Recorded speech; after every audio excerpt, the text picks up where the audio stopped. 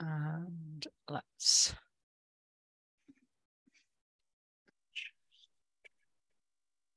grab the right tab.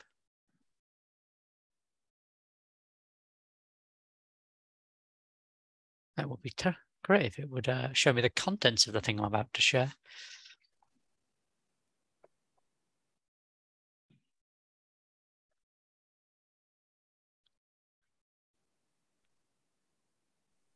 Fantastic. Hang on, bear with me, folks.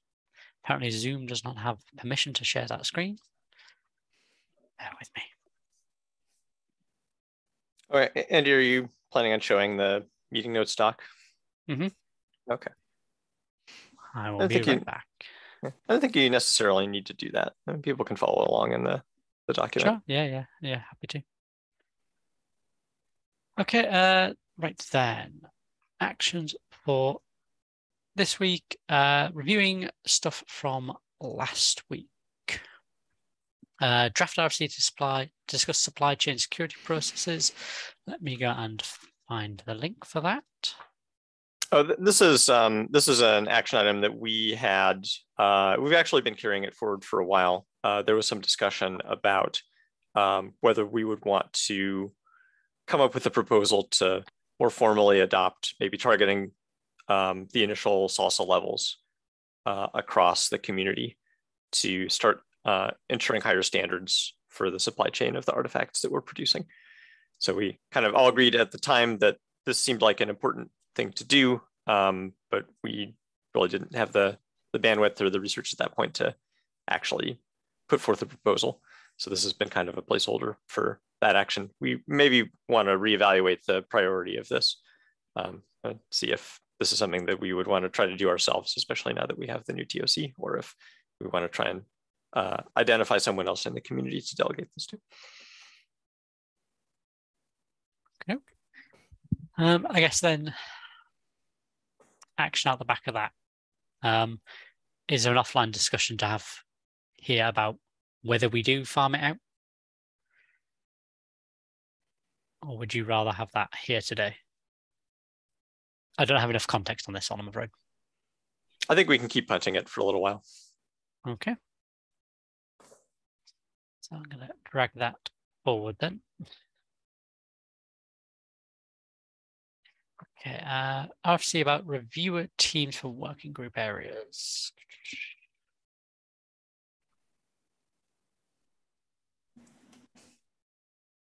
On this.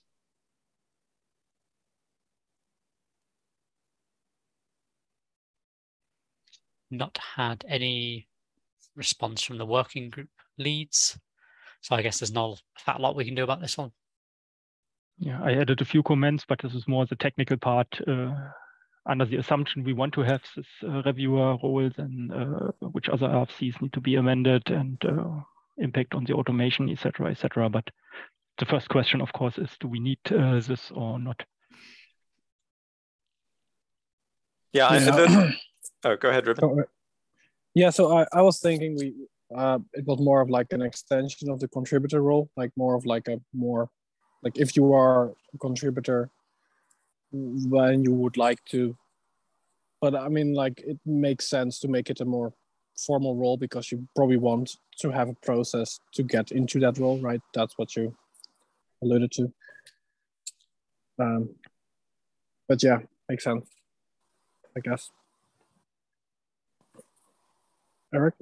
Yeah, the thing that was occurring to me is like I feel like we were kind of feeling like we would generally be okay with anyone who's a member of the GitHub org being a reviewer across any working group and area, at least being eligible to be assigned a review. But we needed that read permission to do that. And then we couldn't give that permission to all the repos in the org because we have some private repos. So I'm wondering if maybe there's an alternative solution where we could just grant read permissions to all the public repos or something like that in the org. And then again, I mean, maybe we just do that based on whether the repo is private or public. If it's private, we assume it has something sensitive in it. And then we would need a formal tier to be a reviewer. That would just be one of the privileges you would have. You'd be eligible to be assigned a review on a public repo within the community. But I also don't know what the GitHub automation for that would look like. Maybe it would just be one massive team that has that set of permissions across all of the repos. Yeah, I think that's what we have in a pivotal org. There's like one team that everybody is part of, maybe for this reason. Yeah, possibly. I don't know. Although, I mean, it wouldn't have been for reviewers, I don't think, because that I think predates even that concept in GitHub. Yeah. Might just be for some sort of single sign-on access or something.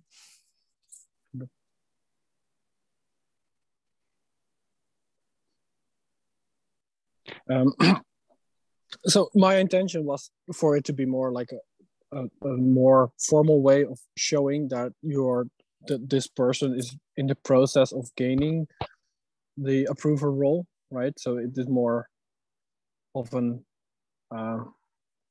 administrative tracking thing than like really an extension of the role itself, because they don't get more permissions than as a contributor. It's more of a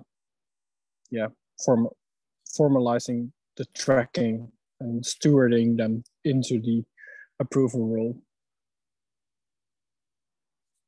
By So formalizing it, be more of a but more of like a working group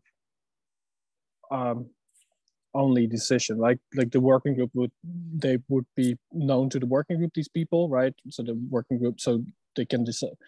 You would ask in the working group if there's someone who wants to become an approver, right? And then you would assign them this reviewer role through a pull request.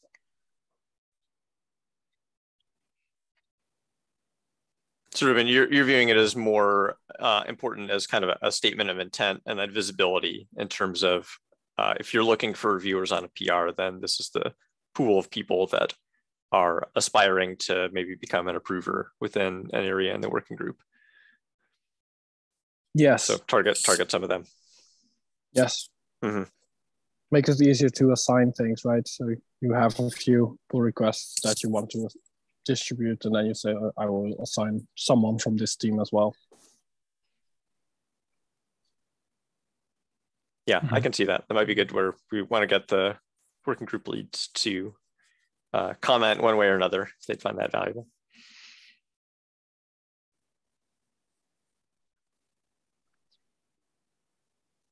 Even if we like use it like that, you probably should still clarify that in the roles document, like Stephan said, right? So his comments still make sense. Yeah, the technical part is then easy once we know what we want to have. That's not a What generally is the relationship between somebody raising a PR and looking for somebody to review it and the working group? Or the relevant working group for that repo? Are they? Yeah, so repos or working groups have a list of repos they are responsible for with different areas, and then the areas also have approvers assigned. So you would assign, so with GitHub you can configure for a team, like that area, the people in that area all belong to a team in GitHub.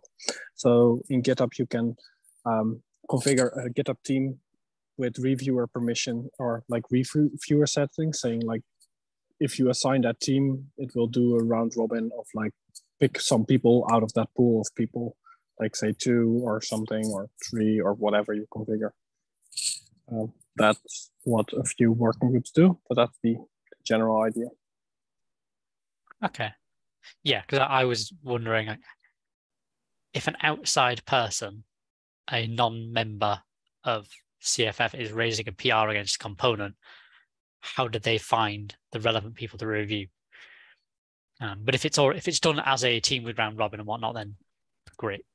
Then yes, I think it makes sense to me to have those people who want to do this as a group as well. Yeah, I understood that one motivation was that it's not so easy to get approver rights. You need, meanwhile, 20 contributions. In the past, it was even more.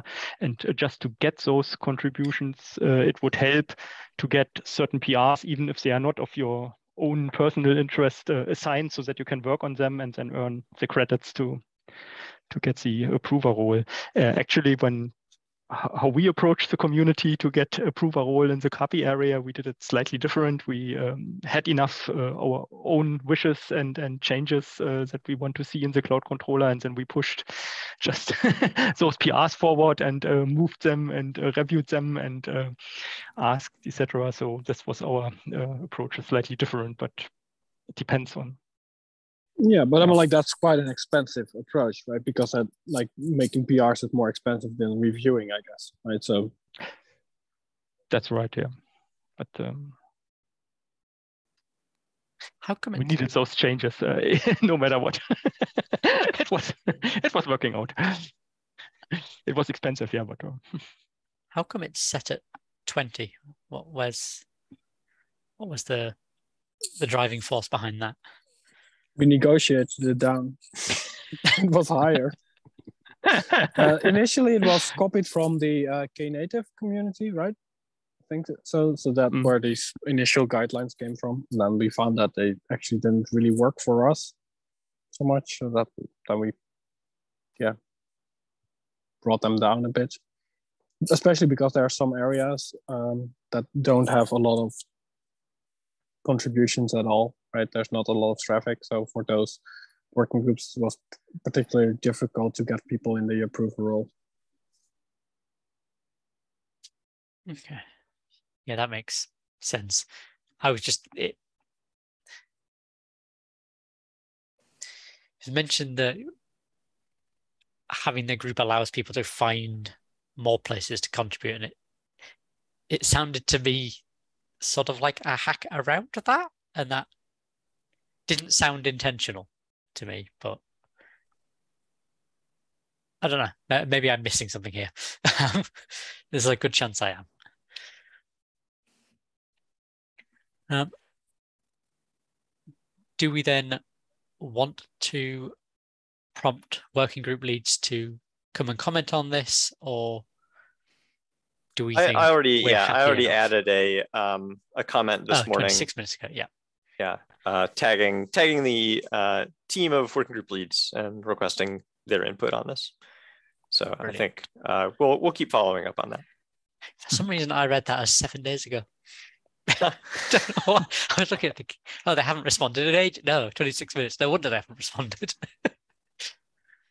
Cool. I guess we can just leave this one for next week then.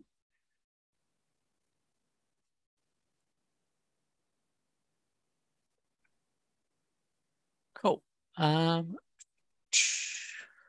What is next on the list? Outstanding PRs from the board.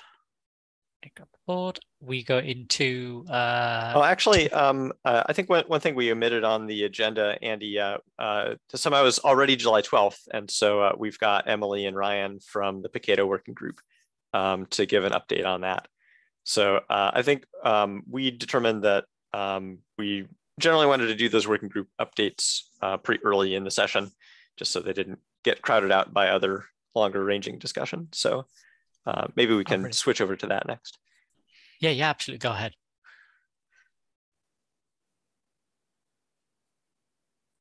Yeah, hi Emily, hi Ryan, welcome back to the TOC. Thanks for dropping in. Hey folks. Good to see you all. Likewise.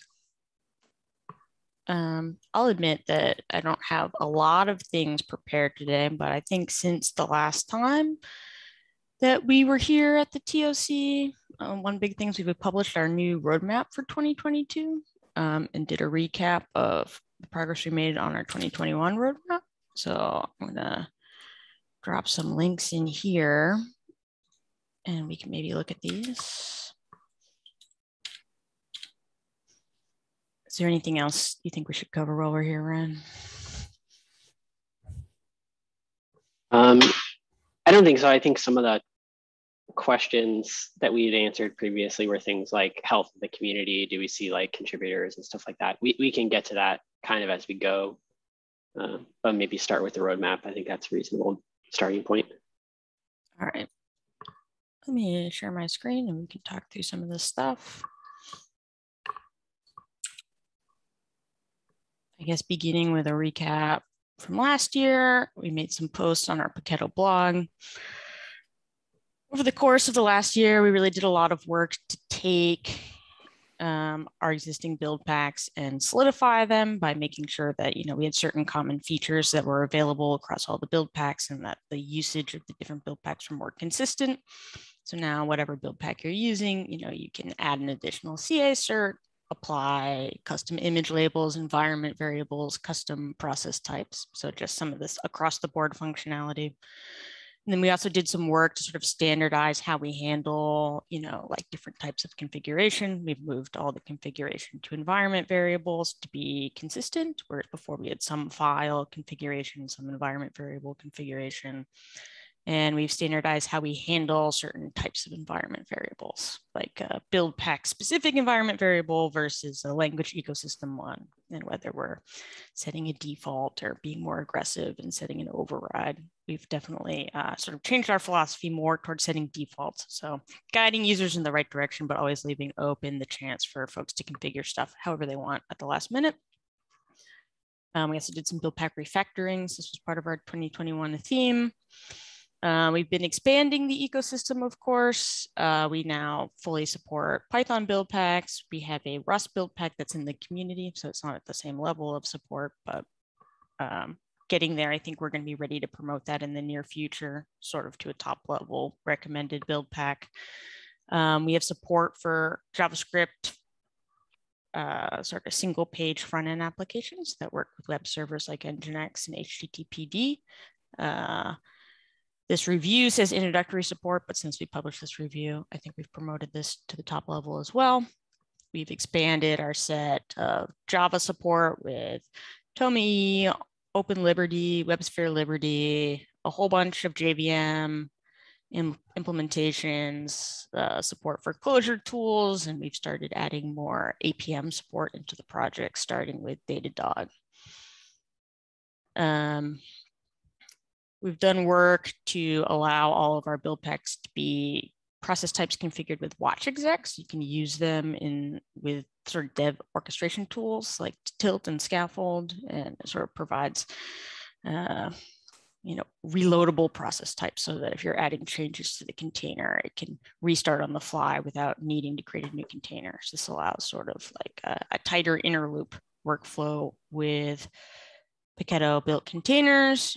And we've been working on rolling out support for SBOMs. So build packs now generate, many of our build packs generate Sift and Cyclone DX formatted SBOMs during the build by default. And we're working on rolling that out across our full set of build packs. We started with the most popular ones. So that's sort of like what we've done over the last year. And then moving into our themes for next year. We can crack this guy open because we're planning a whole year. This is obviously going to be at like a higher level, not as detailed as the recap stuff. But we're really looking at expanding support for different stacks. In the past, it's been Ubuntu Bionic everywhere. But we're working on rolling out Jammy Jellyfish. We're going to roll out Ubuntu. We're going to look into ARM support, which was our most highly requested feature when we sort of did a poll with the Paketo roadmap. And we're also working with the CMB community to sort of move our stacks to a type of metadata that's like a little bit less restrictive.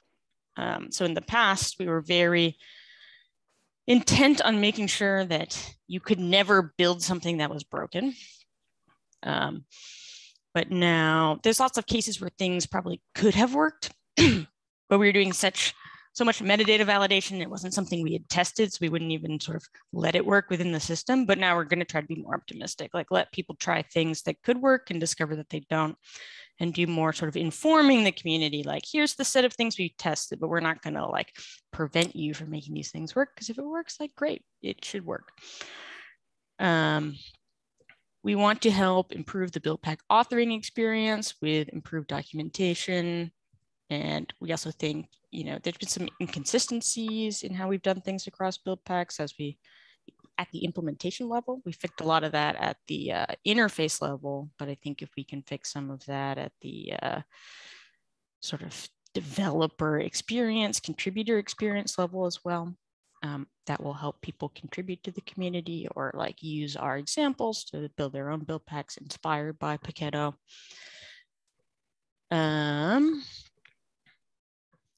And finally, dependency management has been a big problem for us, where we sort of like bake the exact set of dependencies that every build pack uses into the build packs. And we've done a lot of work to like compile these dependencies ourselves.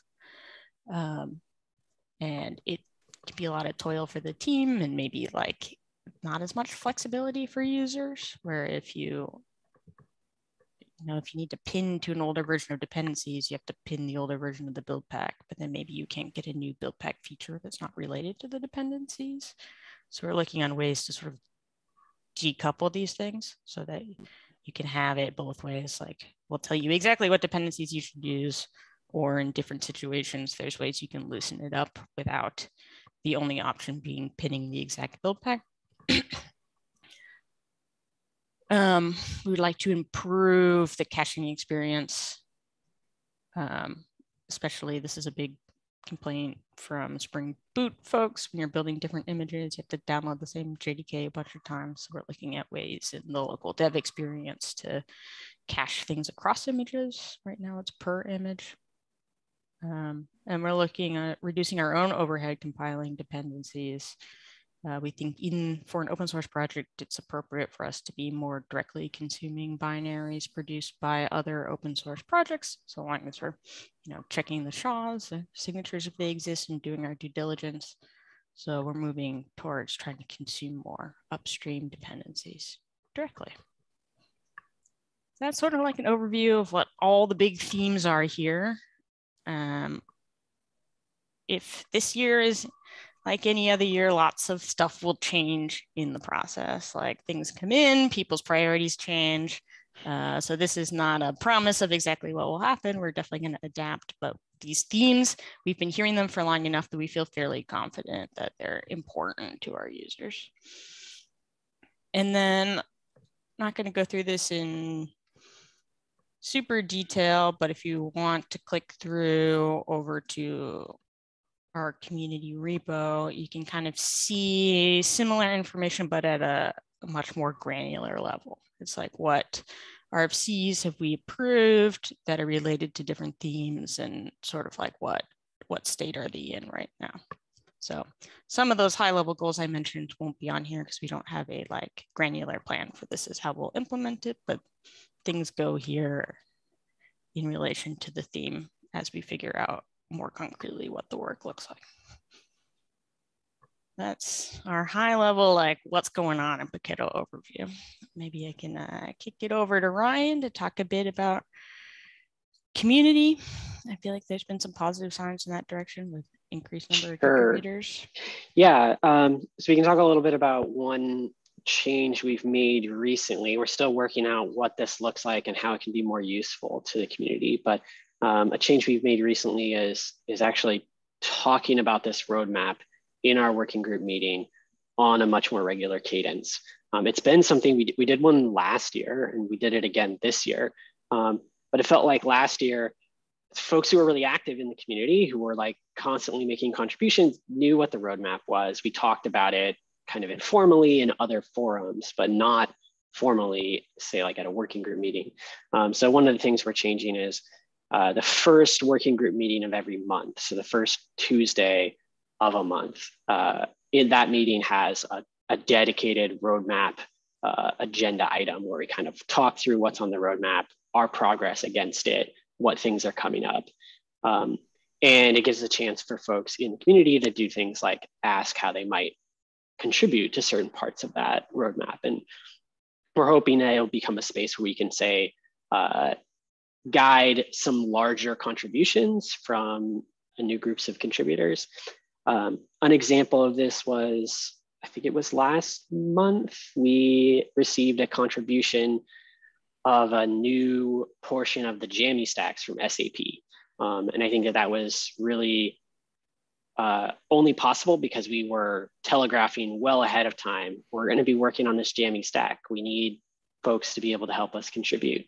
And it helped that SAP was very interested in moving the ball forward on that front. So we're looking to see more of that kind of thing. I know we have UBI support as that's Red Hat's Universal Base Image support as an OS stack target for the next 6 months or something like that is a thing. And so there's a couple of folks from Red Hat who join the working group meeting regularly. It'd be great to see some contributions from them as well. In addition to that, we get a number of contributions regularly from just smaller individual developers. We're seeing an uptick beyond the just open an issue and say something is wrong to the open an issue and say something is wrong and offer to fix it or attempt to fix it in some way, which is like already like a pretty good sign.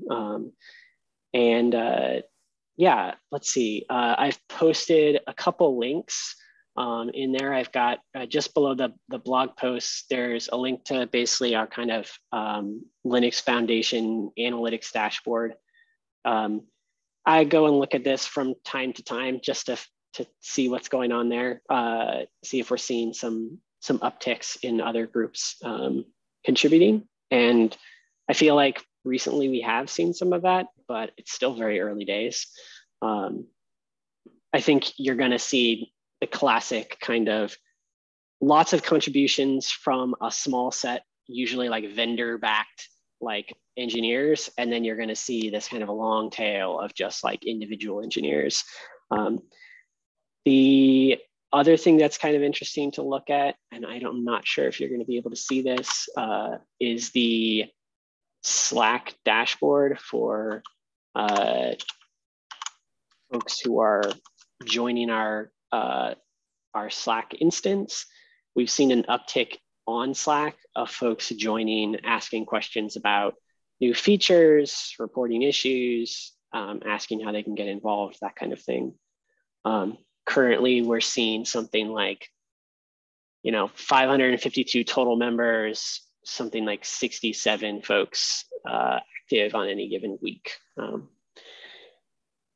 The last thing I think I'll say about community is we've had recently a community open source manager join the team. This is David Espeo. He's a VMware employee, but is really helping us just kind of focus on what are the things we need to do and how can we be better organized to help kind of support the community and enable a community around Paketo build packs. One of the things he's done most recently is go through this kind of OSS health assessment. The results of that and kind of a project plan for it are in the blog post, which is the last link I have posted there. The OSS health assessment blog post. In it, David kind of outlines, over the next few months, what are the things that our project is going to be taking on as steps to kind of further outreach to the community and make it easier for folks in the community to join and contribute and use Paketo build packs successfully. So that's kind of no, go ahead. Sorry, I just want to jump in with one like maybe interesting point here, like as we're trying to grow the contributions, is that we've typically organized Paketo governance around language family. So if someone's a maintainer of a language family, they're the owner of everything in Java, and then people PR stuff into any one of the Java repos. We've had a lot of people come in and donate entire build packs. So it's like, I want to add support for, like Open Liberty, someone from IBM coming in, and they're actually excited about maintaining that in like a long-term way, but not necessarily like ready to sign up to be part of the maintainer team that's thinking about all of the build packs. So this isn't a problem we've solved yet, but we're thinking about like, you know, could we do something within our governance structure that allows us to like add people as maintainers for specific repos that they're like willing to take ownership of in the long term.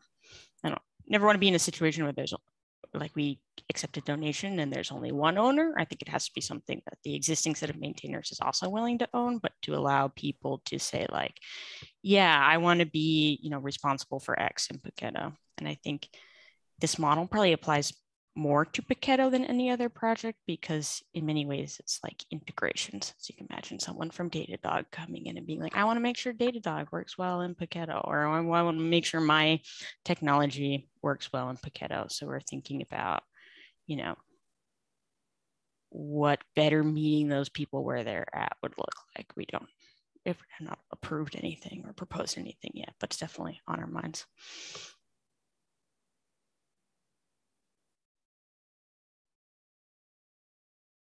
Brilliant, thank you very much. Could you remind me what was David Espejo's role again? He's community manager. Yeah, open source community manager. Brilliant, thank you very much.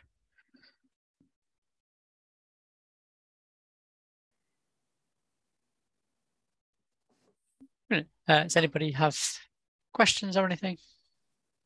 Oh no, I thought this was great. Thank you for the overview. It's tremendously informative. I just had a minor question. Emily, you mentioned one of the things in the roadmap about I think it was just around kind of improving some of the flexibility of buildpacks. You mentioned that you'd been you know, for a long time really focused on making sure that everything was really well tested and validated together, and that people kind of couldn't get off those rails onto something that could even possibly break, and loosening that up a little bit. I was just wondering if there was an example you had in mind just to illustrate the kind of loosening of those constraints, because I just felt like a concrete example might help me understand that a little bit better. So maybe a good example would be like stack compatibility for the Java buildpack. It's like the JVM ecosystem, you know, can run on almost any Linux platform. It's like if you have the JRE for the right architecture, or put on any Linux and it runs. But in the past, you know, we were only testing it on Ubuntu Bionic, and therefore we would add some metadata to the buildpack to be like, I can only run on our Bionic stack images.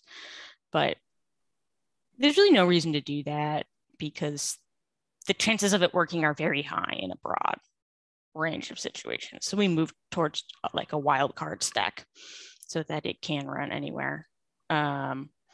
So it's not doing any stack validation at all. Now there might be like a couple situations where, you know, depending on what libraries we've dynamically linked against, if you have a super minimal base image, like there's some edge cases where it could fail, but we decided that people would figure that out pretty quickly, and then, you know, like we could work on adding features to support that, whereas very preemptively restricting where things could run, like stop people from doing what they wanted to do when it was likely going to work in most situations.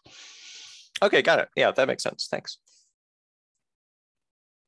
Yeah, and upstream in the CNB project, so Paketo is based on the specification that they're defining. Upstream, they're changing the kind of stack definition away from these like names that are like a unique identifier of like a particular flavor of distribution, to just more kind of like general, this is a Linux, it's on, you know, an ARM64 architecture, and like you can kind of link against those particular things to say, you know, this should run on Linux on ARM64 or AMD 64, or whatever you want to say, which is, I think, a little bit better as a linkage between the build pack and its underlying stack than, say, the particular flavor of distribution.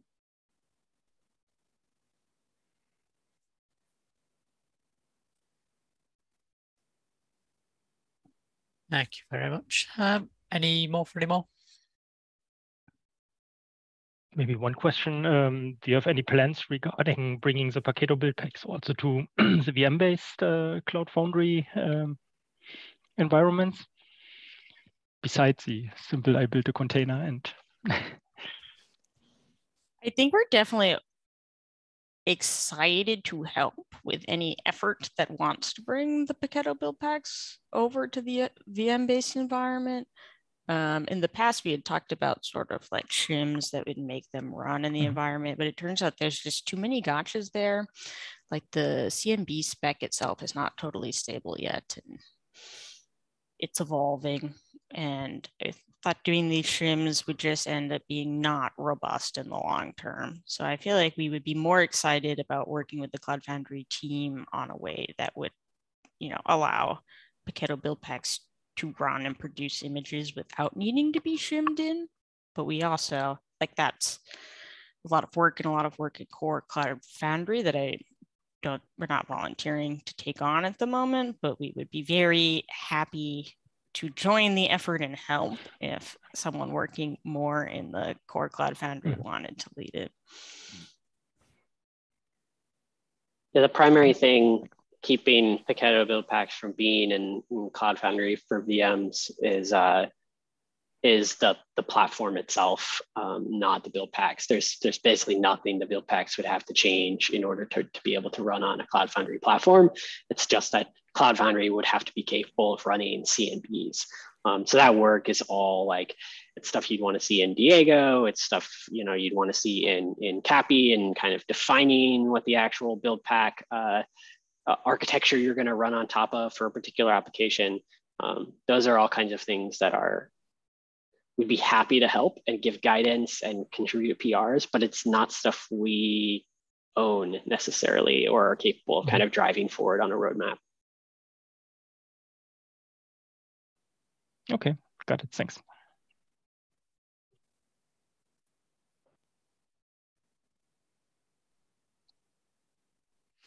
One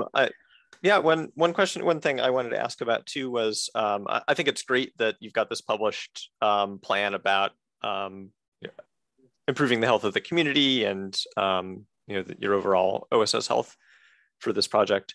We've now got a CF day coming up right before KubeCon in late October. And I was wondering if you had given any thought yet to things about Paketo that you might particularly want to highlight there, or ways that we could use that event and its association to KubeCon to elevate the profile of Paketo as a project in both communities.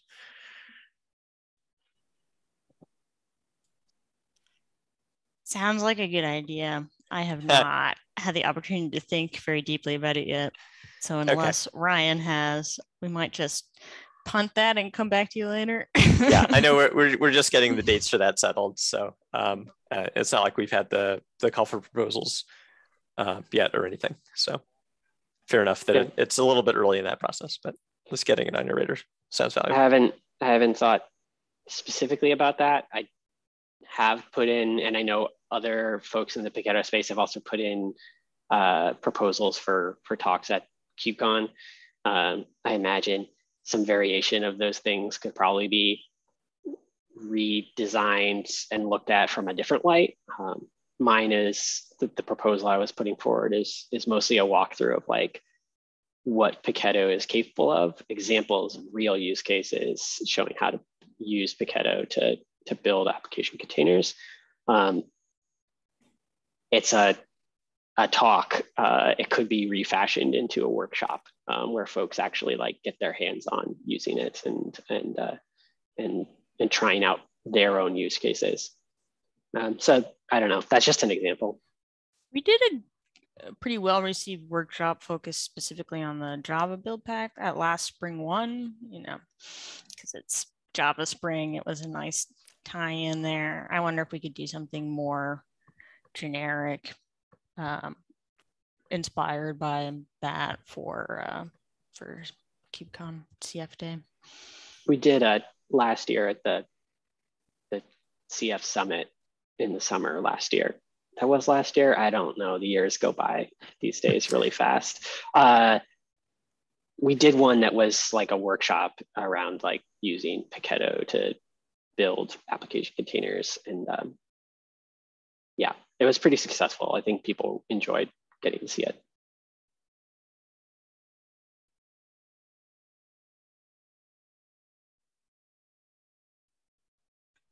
I had one follow-up question about the integration with CF on VMs.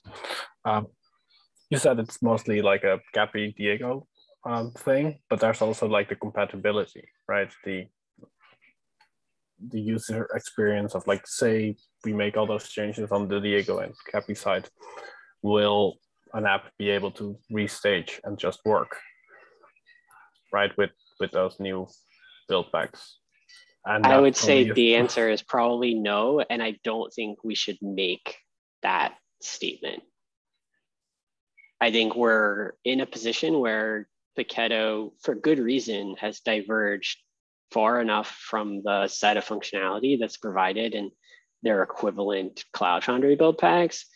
And I don't think it would make a lot of sense for us to try to like replace them from underneath, but instead have them be things that run side by side and ask folks, if you want to run on the newer CMB architecture and you're running on a Java app, you need to make some change to say, Cappy, please stage my application with CMBs instead of with the V2 build pack lifecycle. I mean, I think from the perspective of an application developer, you could just regard the Paketo build packs as the next major version of that kind of language family build pack anyway. And so since it's the next major version, sure, there might be some breaking changes that you have to accommodate in your code base or your build pack configuration. But yeah, I view it as like, I think we have the flexibility within even the build pack abstraction that we present to application teams using Cloud Foundry today to accommodate that and to give them the optionality of switching over, maybe opt in and then opt out as needed for that. Yeah, it does pose a big problem for operators, right? Because like we basically have to maintain the old build packs indefinitely if there's no like way to move people over to the new thing without, like, in some organizations, those teams that push those initial apps aren't around anymore, right? So like those are typical, problems. I don't know, we don't have to solve it, but it's something to think about. Yeah, that might be a core problem to bring up more again with Cappy about the controls that they have over, which orgs and spaces could use which sets of build packs if a platform owner is trying to retire the old set of build packs in favor of the new ones. Once we get to this point where we can integrate the Paketo build packs and actually have them run as a first party part of the system. That's right, a luxury problem at the moment. Yeah, I think maybe the bigger problem there is with the stack transition, because that is kind of a global thing. I know we had a bunch of issues with that and trying to accommodate the last few stragglers and them holding the platform hostage a little bit, going from CF Linux FS2 to FS3. And I'm not sure that we've really done anything in the interim to address that again within Cloud Controller, but we'll find out when we all get Jammy pretty soon. We're not here in that capacity, but Ryan and I do both work with some folks that build the build packs for CF as well. And there's no plan to stop doing that. Like, we do plan to maintain those indefinitely as far as anyone can see into the future. So I don't think we're, setting people up to be in a position where they've reached the end of the road and they're stuck and they have to make this painful transition to move on. I think we'd like to make it, if it could be enabled, make it an attractive thing that people want to do, but never something where you're forced to do it. I think the biggest problem is it's not necessarily any one of the, or it's not necessarily the overall changes we've made in Paketo. It's often individual choices made in different language ecosystems. So like, for example, the PHP build pack that we ship in Paketo is vastly different than the PHP build pack that is part of Cloud Foundry. And it mostly just comes down to some structural differences in what we expect a PHP application to look like. And so we're convinced that what we're shipping in Paketo is much more what the community expects today as a modern application. And that what we have in Cloud Foundry is something that was kind of baked into the platform at a certain point in time and has become very difficult for us to change or iterate to move forward and to create something that looks more modern.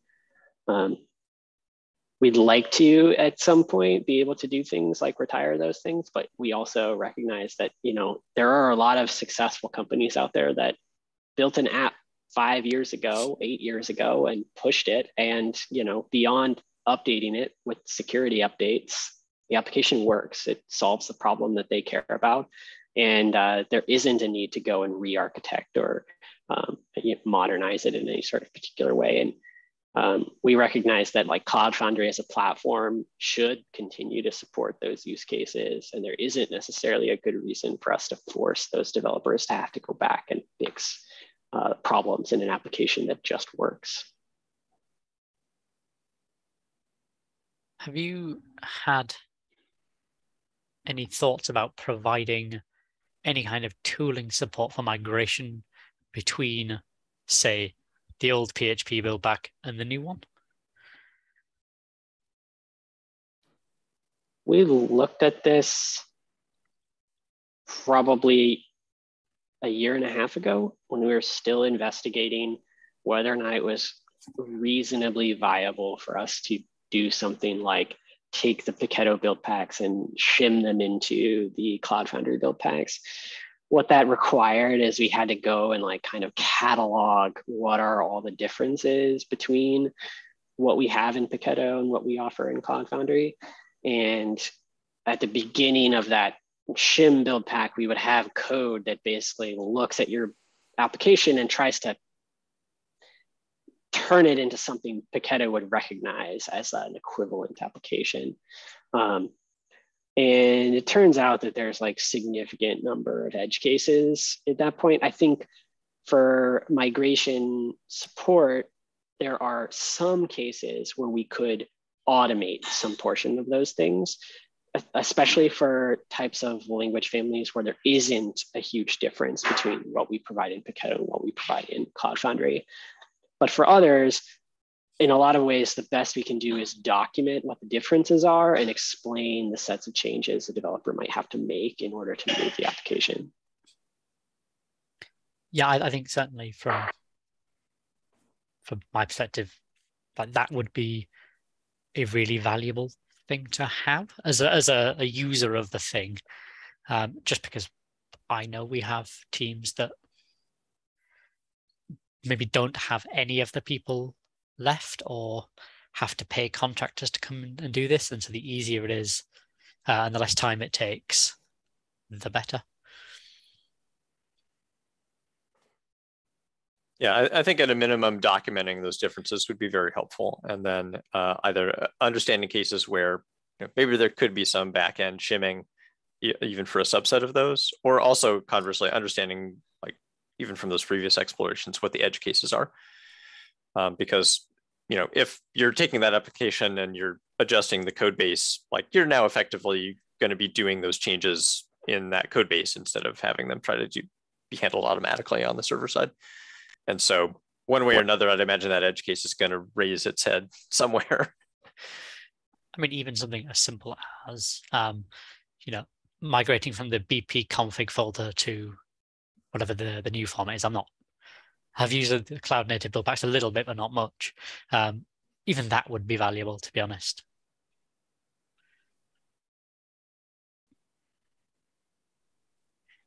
Any more? No? Brilliant. Well, thank you very much for your time, folks. That was very, very interesting. On to the next thing in the agenda. That's the word I was looking for. Yes, reviewing what we have on the board, outstanding PRs. If I recall correctly, we start to review and then go on to the inbox. Is that right? Is that the way we normally do it? Cool. Right. Bottom to top or top to bottom? I don't recall. Or is it dealer's choice? Might be good to check on any new stuff that's come in since we last met. So I guess probably more towards the bottom. Yeah, bear with me. The Mac has just helpfully closed that window on me. Thank you for that, Max. Right. So last update, 5th of July, July 12th.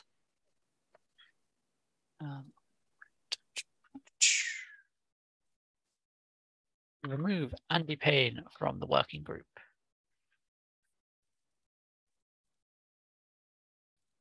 Looks like no action to be taken here for now.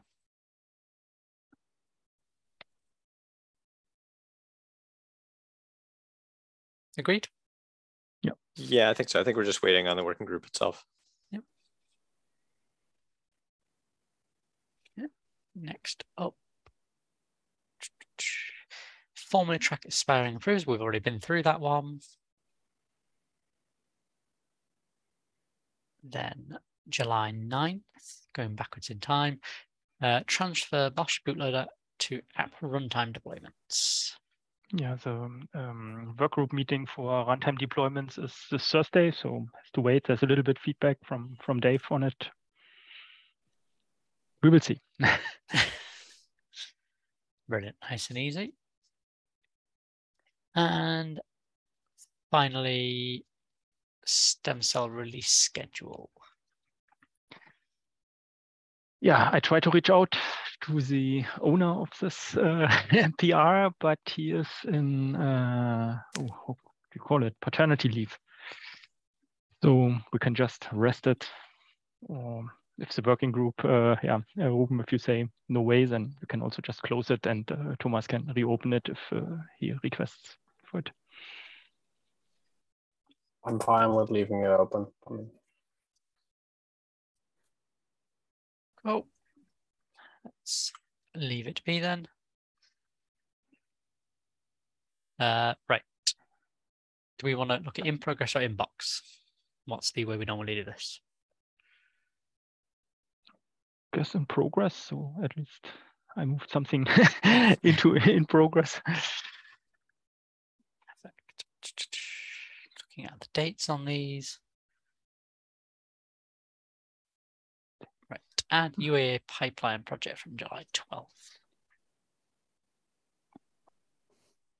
Ah, that's working group related, right? They should, there's nothing. Yep. Looks like nothing to me. Yeah, they could just merge it, right? I think I commented on that. This is old enough that it doesn't conform to the YAML format. Ah, okay. Yeah, bad luck. So is this now just waiting on person who raised it to fix it up, or are we? Yeah, let's give them a chance to respond. Or, you know, if we had anyone associated with the foundational infrastructure working group available, they could. Yeah. That wasn't on vacation or paternity leave, right? Yeah. Yeah. Better be careful, Ruben. I mean, you know, there's enough people on leave right now. Okay, add RERFC 279. Last update. This is affectionately known as the spicy PR. Okay. Ah, the spicy PR. Yep.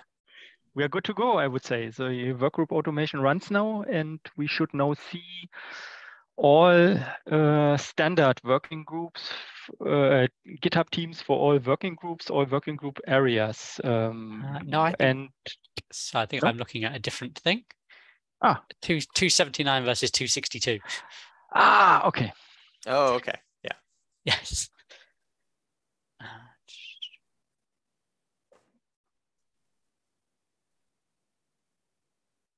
Okay, it looks like 279 has no action, just waiting on responses. Again, a nice neat one. Right, yes, let's look at 262 then. It sounds like folks have opinions. So, from my point of view, spice can be applied. The question is in which doses, how spicy shall it be? There's one observation that we saw recently when adding a new approver to Cloud Controller, and that is branch protection or restriction rules in GitHub because they are not managed by the automation and they need to be adapted manually. So that we were surprised that a new colleague didn't get committer rights while he could approve PRs, and the reason was a branch protection rule on the old teams. So that is something that the workgroup leads need to maintain and switch over to the new teams manually. Otherwise, yeah, the question is really the approach. I mean, you could do it, let's say, not so spicy by asking the workgroup leads, for instance, to remove all the teams. I guess then we will meet in 4 weeks again, and maybe 5 teams out of 200 are gone. The other more spicy approach is that we set a deadline in 2 weeks. We will remove everything, but the either somehow marked teams or and everything that is non-standard gets removed, and that will probably then lead to some escalations, and some teams need to be resurrected, whatever. But it's more promising that at least we reduce the number of teams and clean up. That's something I usually would propose in such situations, but yeah, it's not an easy decision, I would say. No. Whatever do you we do. have a system in place to make overrides with the automation currently? We can. I mean, if you maintain a team in the Cloud Foundry YAML, it will be kept. It will not be. Yeah, Okay, I so think we're gonna do we a still have the manual escape cleanup. hatch. Yeah. Mm-hmm. Okay. Okay, so we're gonna delete all the teams out of the Cloud Foundry YAML. .org. Yeah, Cloud Foundry or org.Cloud Foundry. No, org/cloudfoundry.yaml. Yes, we're gonna remove the teams there and then only have them automatically generated ones, and then we can add back the things that we want if needed. Yeah. Are we sure that the teams get deleted, or do we have to actively mark them as archived or something? This is something I don't know. We have to try it out. I guess we could remove it from the YAML and see what happens. I understood this tool that it will be removed. It should be a complete picture of the world, but yeah, I think so. You have to try it out, I would say. Is it worth just creating a dummy team with a couple of people in it? Remove it with that's already in the YAML, then removing it and seeing what it does. Or you can create a team and see if it gets deleted. Yeah. Yeah. Or we have one workgroup lead that wants to give it a try because there's a certain team that really got replaced by, let's say, one of the standard teams. Yeah, just sure. Just an idea. Take the foundation and infrastructure working group. I'm on vacation anyway. No, but I think that will be fine because I think we already switched over to the new teams for the places that we care about. Mm-hmm. We could also approach Greg because he opened this PR, so he should have an interest. And, the same is true also for interfaces, at least in the copy area. I guess it should work out. Besides, yeah, Concourse authorization is something where you need to look for if you have used the teams and then these branch protection rules. And there's probably something more that we haven't noticed yet, but that will show up. Okay, it sounds to me like we want to ask for a guinea pig before we apply this to everything, if I've understood you correctly. Well, I mean, we're already generating all of the approver teams for all of the working groups now. Like those exist as the replacement teams, right?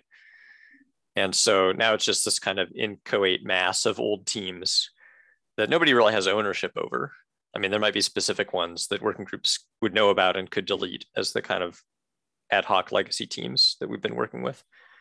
I mean, I feel like maybe we're at the point where we could just comment on this, maybe now that we have the working group lead team, comment to them and maybe all the approvers and say like, hey, we're going ahead with this. Maybe give folks a few days to do a final assessment and see if there's anything that they think is out of place or, but I feel like we've been moving incrementally towards this and we're in a position where we can do the transition and kind of seems like, let's just pull off the Band-Aid and see what hairs come out. yeah, it like looking at the comment history, this looks like it's been going on for a very long time. So better for some short-term pain, perhaps, than much more of this. I mean, Ruben, maybe we should double check with some of the VMware folks to see if there's anything particularly urgent going on right now. I know that there's been some security deadlines and things that we've been targeting internally. And if this would throw a wrench into works like this week as bad timing, then maybe we could hold off until next week or something. But otherwise, I'm inclined to just go forward. Yeah, but like we can start a final comment period or something, right? And that would mean basically next week we can go ahead unless something has come up. Yeah, sure. That sounds good. Yeah. Okay. Maybe we should really apply a sentence and write down what we want to do, because that's just this conversation to the Slack. Well, there's this file. Remove. Well, it's pretty clear. Remove. That are outside of the governance model. And also we have GitHub, right? So we can always go back in time and revoke. Yeah. Undo things that way. Okay, then let's start the final comment weekend. Great. Sounds like a plan. Who wants to go and just notify the working group leads that this is a thing that's going to happen next week? You've got N days just to do a final check, and then we'll merge it next week. Yeah, there's one thing to think about, which is I think teams can have discussions as well, right? Come again? I think there's discussions in teams. So I don't know, like I'm saying you can revive everything, but if you delete a team and they have actually content in a team, right, then that would be different. I don't know if that's used anywhere. Just something that occurred to me that I've seen at some point. Do the working groups reliably respond in? Like if you give them a deadline, do they reliably respond? I'm not aware of anyone using discussions in the community. I mean, maybe there's some way we could find out. But and the working group leads could ask and give a veto then for the removal. I mean, they still have this 1 week. It would be something comment period. It would be a good thing to put in there, right? To say like, check if you don't use. Be aware that discussions within teams will be lost.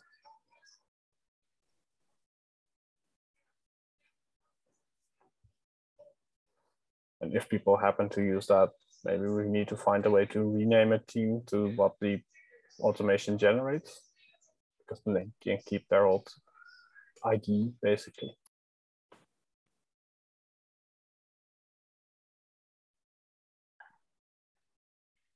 Yeah, that sounds like a reasonable plan to me. Give them a week's notice and raise any issues, potentially veto if the issue's severe enough, then merge this time next week. Yeah, okay. I will stick that notice in there if nobody else wants to volunteer to do that. Yeah, if you get a chance to, Andy, that'd be great. Yeah. Yeah, just make a note of that. I'll add it to the actions for this week. Yes, actions section. I was going to stick it under review outstanding PRs for some reason. Makes more sense to stick it under actions. Thank you for that. Yeah, thank you. I think that's everything in progress. Looking at the dates on things. July 8th, 4 days ago. Yes. This is 339. It's more technical thing.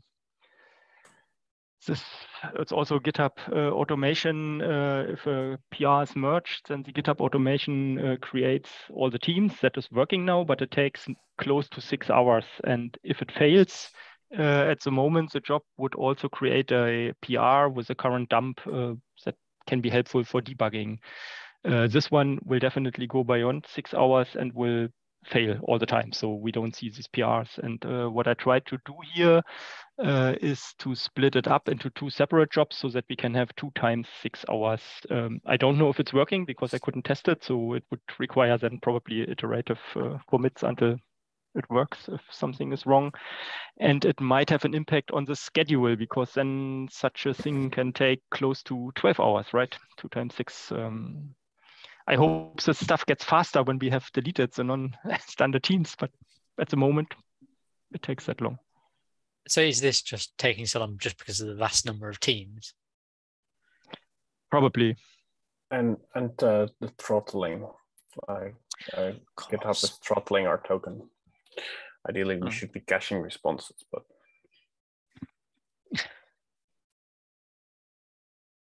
Okay. So do we just want to spend some time to review this and decide on it next week?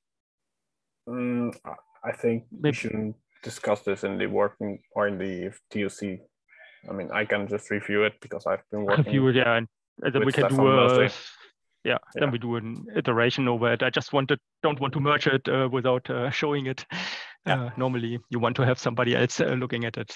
It's nothing for, it's no content for the TOC. I agree. Okay.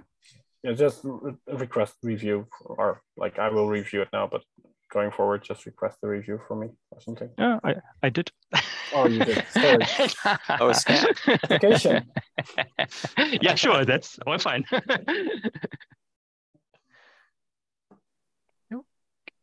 Right, into the inbox. Then is there anything from 2022 in here? July 12, 7. So the last meeting was the last is I raised an issue that's the 342, and that is actually a real problem. I received complaints that the PR validation for instance, role changes don't work.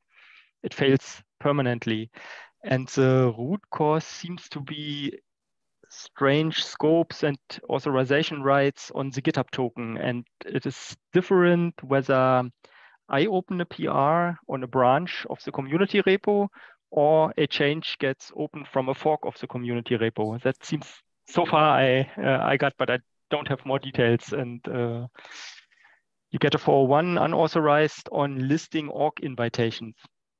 That's it. And if somebody has more experience on the GitHub API authorization model, so some help would be very welcome here. Yeah, I think you need to set this at it's either the org level or repo level, what the default permissions are. Otherwise, I think you need to configure it in the workflow YAML off the top of my head, because I've seen something like this before.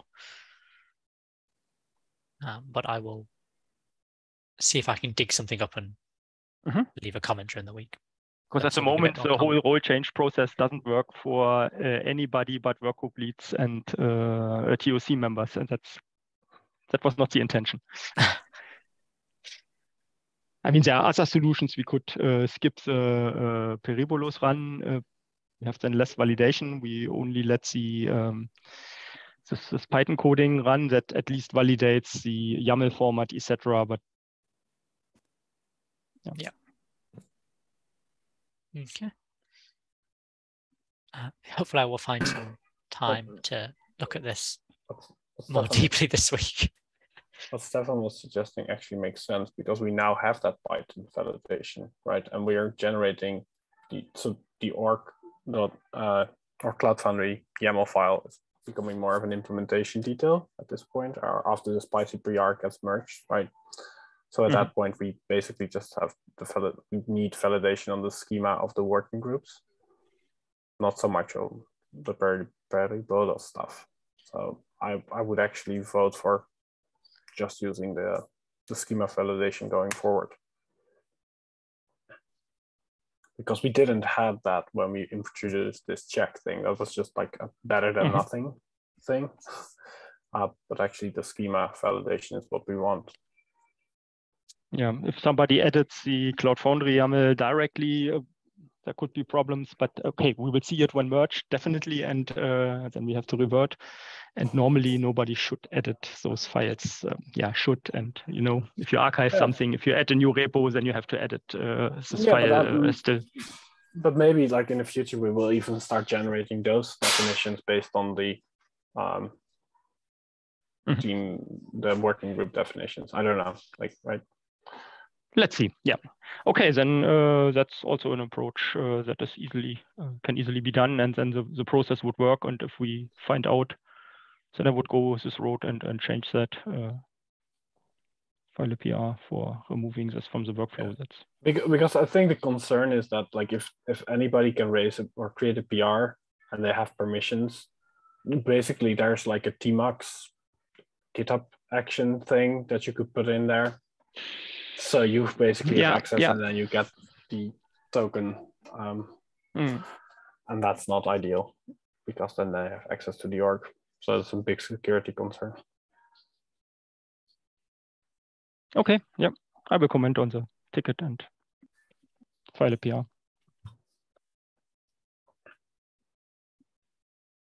Can you actually tell GitHub Actions only run this workflow if a PR is coming from a fork? I don't know. And not another workflow? Or is that not a problem in the solution you're proposing here? The solution I'm proposing is don't use the token at all, just validate the schema on these things. These incoming PRs. I mean, the issue is that Peribolus requires unusual access rights. It wants to access the whole org, etc. Normally, GitHub Actions work on one repo, and probably the scopes are sufficient for that. But here, I mean, we do pretty nasty things. But we don't normally run Peribolus on PRs, only on merges. Yeah. Makes sense. Okay. I have to drop as well, so I should probably cut it. No worries. So for future reference, do we normally just run to an hour or until we've got through the list of things? To 1 hour. Okay, 1 hour, yeah. Good to know. Typically we are faster, but yeah. Yeah. Sometimes. Do we have any docs for all of the automation we have in place? So I should get myself up to speed. There is, for the automation, there's a doc in the org folder of the community repo. There's a README, and that one explains what it does. And brilliant. I'll go find that. Thank you very much. Right, let's wrap up then. Have a good week. And see you next week. All right, see you next week. Bye.